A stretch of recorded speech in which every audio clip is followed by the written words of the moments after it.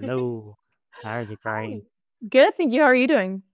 Very, very good. First time on air, so glad to be with you both. Wow, well, we're very excited to have you here on air with us. And Judith, is it your first time on air as well? This is my second time. Well, we're excited to have you back, and we obviously didn't scare you away the first time. All right, well, would you both mind introducing yourselves to everyone that we have here that is tuned in and listening to the show? For sure. My name is Ibrahim. I'm a software engineer with the AWS Solutions Organization. And specifically, I support a portfolio called the Generative AI Solutions Portfolio. So sorry, Adrian, not storage. We had that lie over here. He's leaving. See you, Adrian. I'll handle this one.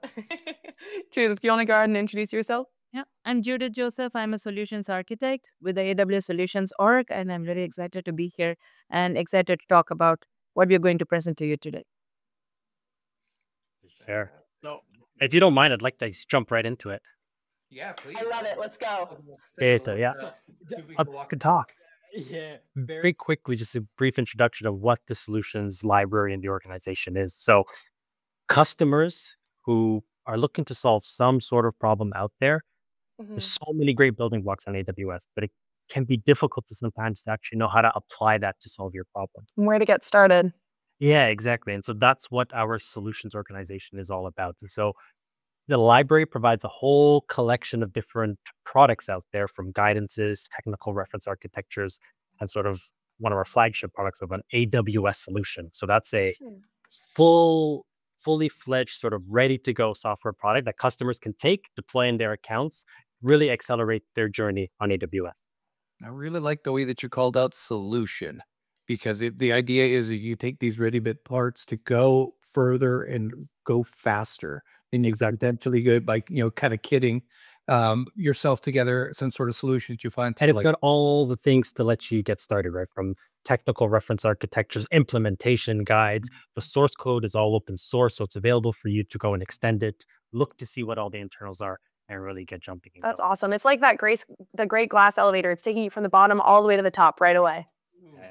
And Fiona, I know you're quite a visual person, so if you don't mind, I am. maybe show you Do it. and You're making me so happy. Absolutely. Let's jump right in. We jump into a demo. So here's an example of the landing page for the generative AI application builder. As I mentioned, I'm on the portfolio that supports generative AI applications, and we look to see, what are the patterns, what are the technologies, and how can we help accelerate customers in implementing those.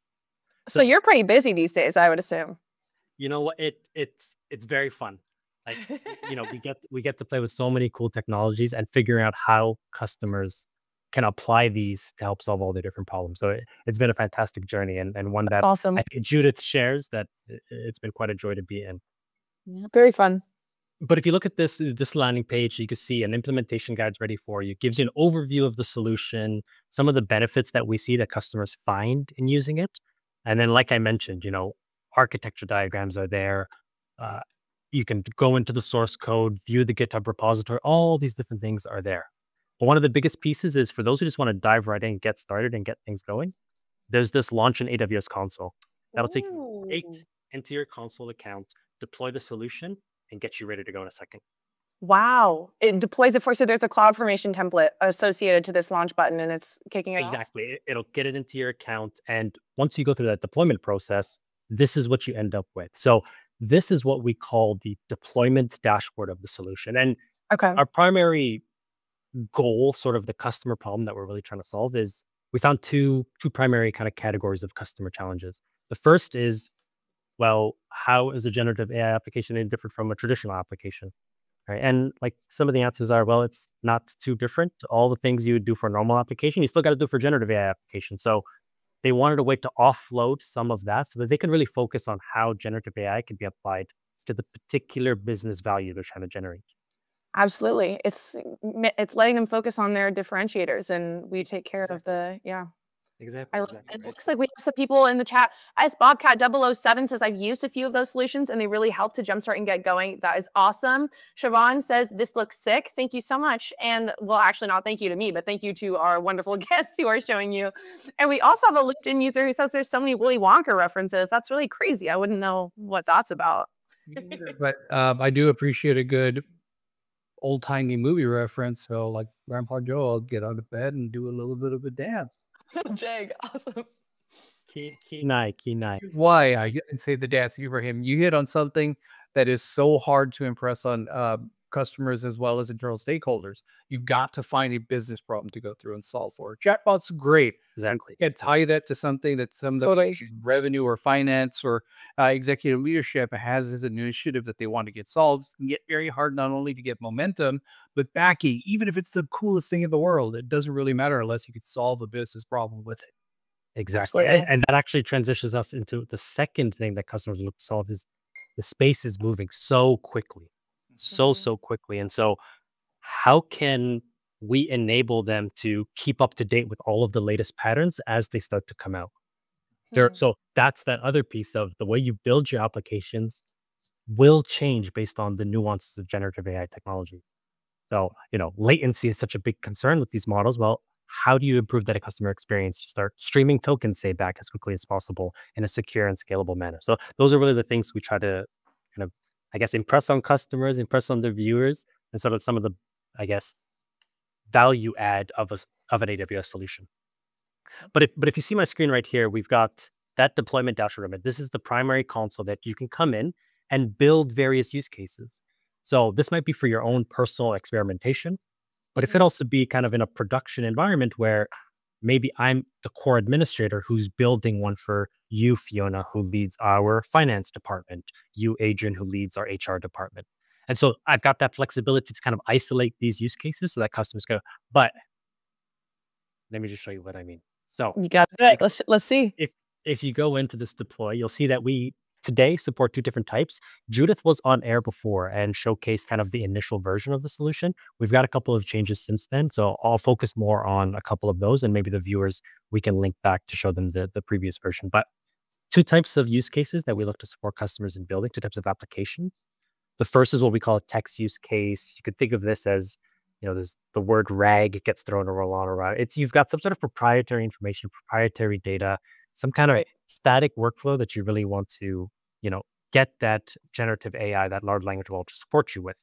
And so this is where you'd connect your knowledge base, maybe configure your prompts, select the model that you want, and which was kind of an early need of customers to see which works best.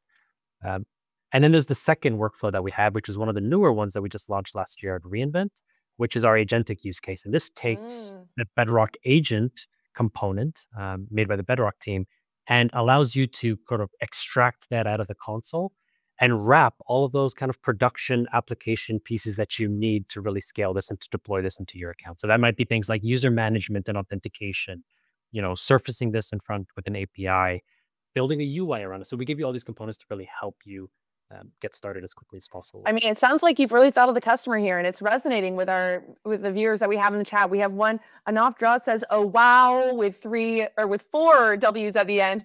Tierflow says, "UI is looking great too." Thanks, Todd. And Jib Java 6 says, "Color me intrigued." It sounds like they're intrigued and wanting to learn more. So maybe you should keep showing us a little bit more. So again, I think we'll jump into some of the more seeing is believing type thing. But just before jumping into that, if you see here on the left panel, you see there's really like this 5-stage process of building this text use case here. And so that goes into some of the general pieces, what are the kind of features you want to connect into? Do you want to support user feedback? This is one of those new features that we've enabled. Giving a description, a name, do you want a UI? Do you not, right? And all these different pieces to enable you to move forward, right? Step number 2 in the wizard, figure out your network configuration. Again, this is that balance between quick, rapid experimentation, but then at the same time, how can you productionize these elements, right? And network configuration is a big focus area for our customers. And the next piece is selecting your model. Right? We want to give customers, you want to give customers that diverse range of all those different Bedrock models. And so go in, get started, figure out what's Nova models on here. Say that again, sorry. Can we use Nova models? Oh, look at that. I want Nova. Choose Nova Pro. You got it. And again, it really makes this process quite simple. You're seeing there's maybe 2 or 3 clicks, but I've got that flexibility to put more information as needed. Do I want sort of to ground these with background knowledge? I've got the configuration options to do all of this. Okay. And the final piece before we show you what's going on, you've got your prompt template. Make it as complex, as simple as you like. And the solution will really help to kind of push you along to get you started as quickly as possible. is this where I would lay down my guardrails and say, and it set the specific confines of, hey, these are the params where I want you to respond. I want you to respond as a cranky upstate New Yorker that is blah, blah, blah.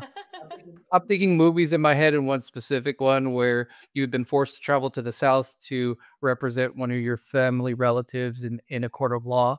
Those of us at home that are playing that are movie buffs, please throw it to the comments if you know which movie I'm talking about. It's a classic. It's a cornerstone of American cinema. But I digress.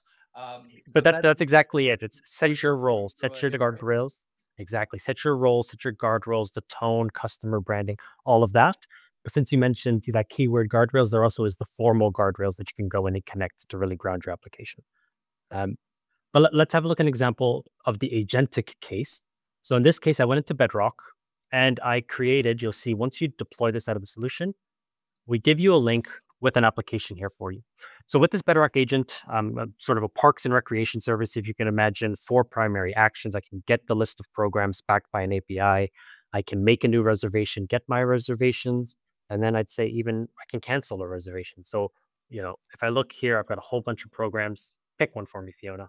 What do you think? I want senior yoga in the East York Community Center. And I do see that someone says my microphone is too loud. I'm really sorry. There's nothing I can do about it right now. So you're just going to have to listen to my voice. But on a more positive note, we do have another person who said that, wow, it looks so easy to get started. They could definitely see themselves using this. So I do love to hear that. So here, let's see what programs are available. So I'd like to connect certain new programs. What is available? And you mentioned that you're interested in this senior yoga one. Yeah, I want to know about senior yoga for So 60 here plus we year go. olds. Listen, seniors make great company, so I'm sure they won't mind. So you know what? I'll say, you know what? When is the yoga? And again, in the background, this agent is going in, figuring out what your intent is, and surfacing that and passing that off onto the um, API that can service that actual request. Get the sessions, 12 spots, 15 spots. Any preference on the time? 10 a.m. Both of them. We'll Judith, what's your preference? 10 a.m. So we'll take the Thursday session, and it'll go and make that reservation. And now I can go in and say, what are my reservations? Oh, look at that. And then you'll see I had a pre-filled program of Learn to Swim, and we've now got this yoga one. And so what might this look like kind of, in, a sort of environment, right? If you can imagine sort of a city that provides a park and recreation service, you'd be able to apply this either in the background, right? One of the assets we provide when we build this use case is not only this chat interface, because you may not want to leverage everything through chat. You also get these APIs that you can integrate into your wider application. So here's an example kind of pre-filled before I love pass this over to Judith is enroll my 12-year-old son and just sort of look at the set of programs and determine, well, you know what? I think this basketball program is probably best for your son. You could see here, there's no spots available. So when I say sign me up, it kind of navigates through that workflow and says, maybe not so good. And all of this is kind of in quite a natural interface. And you can imagine this, you do this over a contact center, say, right? If you gave in a call and did all of that. So there's really quite a bit of power here, but you saw how simple that was by building your experiences either in the Bedrock console or building it through our user interface and then exposing that out in this application with all of those components you need either to experiment, iterate, but then eventually also give that off to customers. That's awesome. It definitely seems very easy for customers to use. And I know you said you're going to pass it off to Judith. Judith, what are you going to be showing us? All yours. Yeah. Thank you, Ibrahim. My demo is another agentic use case. May not be as interesting as Ibrahim. Hey, don't sell yourself short. I think we're going to love it. So this is actually a real world use case that we took for production. Are you guys able to see my screen? Yes, we are. Okay. So we created this agent for a particular customer, and the Bedrock agent that we use here acts as an intelligent interface between business users and structured enterprise data. So we don't need the middleman, like technical users to write SQL queries and get the data. So what we have here is, the Bedrock agent here, how many customers do I have? The Bedrock agent is capable of dynamically converting it to a SQL syntax, executing the command against the database, and retrieving precise results. So you see the results here, and I just wanted to show you all what the SQL syntax for that query was. So I put in that query there, and here is what the agent gave me. How many orders do I have? So I have 16 orders. And who's my most loyal customer? This is one of my favorite questions to ask the agent. So it automatically interpreted that my most loyal customer is probably one that has placed the maximum number of orders. So there you go. It told me that, and it even gave the reasoning, right? He placed the most orders, three orders, and could be your most loyal customer at this point. So this is, yeah, it kind of builds trust in the system, similar to like citations on a text-based knowledge base. I like that this is showing you exactly what the SQL query is that it used to pull, so that if there was some misinterpretation and a user notices that that query isn't what they were looking for, they understand why they've gotten the answer that they did. Exactly. You can check the correctness of the query. Totally.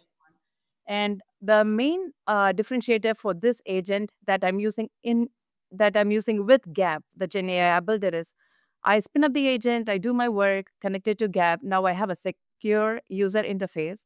All the security, enterprise security part that Gap brings, I'm able to use that. So, it's extensibility, auditability, everything that comes with Gap, I'm able to use with the Bedrock agents that I create. And this solution is very important for self-serve analytics. I know we are reaching out of time, so I want to show one more use case. This is the text use case, right? So I have an agent that is running in the background. It is monitoring all the machines, collecting error, anomaly data, pulling responses from customers, on-site operators about that data, pulling knowledge from the knowledge base and data source. But it also creates a unique ID, that which you see here. So I'm using the text use case of Gap here, and I said, hey, what can you tell me about this particular unique ID? And then from the knowledge base, all the work that the agent has done and summarized and put in the S3 bucket, for example, the Gap is able to use the RAG, pull the knowledge from the data source, send it along with the prompt to the large language model, and it shows me the information here. Hey, this unique ID is associated with an error about this aircon device, and here are the troubleshooting steps. I have the source documents. So this is good, right? You can check how that information is. And there's a feedback feature, thumbs up and thumbs down, and you can actually give the feedback, especially, I like that. Cool, right? Like, oh, I don't like this answer because it didn't answer what I asked for. So you can write this, and all this gets stored in S3, which you can again use for additional insights when you are deploying the solution, either for your own customers or for your end customers. That's all I have. That's awesome. So you've made it easy for customers to someone actually just asked a question. Someone said, how beginner friendly is this service to someone who's new to Gen AI? I was just about to say, you've made it easy to build an application for someone who's new to Gen AI. Siobhan says, I'm just starting off with the basic concepts, let alone implementation. Siobhan, I gotta say, it kind of sounds like you are their target customer, but Ibrahim and Judith, you might have something more targeted to say to viewers like this. That's exactly it, right? And again, it's, you don't necessarily need to be a cloud expert. You don't necessarily need to be an application expert. If you are those things, the way that you can scale this is really, amplified. Right. But at the base, it really allows you to just focus on a few clicks, try out different models, right? Totally. Try out different prompts. These are all kind of really accessible things that allow you to get started with the solution quickly and, off to the races and just see where you can go. So there's so much more that the team has planned, and I'd really impart on viewers. The last thing would be just there's so many other great solutions and great portfolios across the entire library. So anytime really you have a problem, a solution, something you're trying to figure out, check out the library. There's so many candies in the chocolate factory, and this is your golden ticket. So thank you both so much for giving everyone here that golden ticket. We're so excited to have gotten to see this, to have had you on the show. Judith, this is your second time. Hoping to have you here for a third. Ibrahim, hoping you'll come back for a second, and hope you both have a great weekend. Thank you. You too. Take care.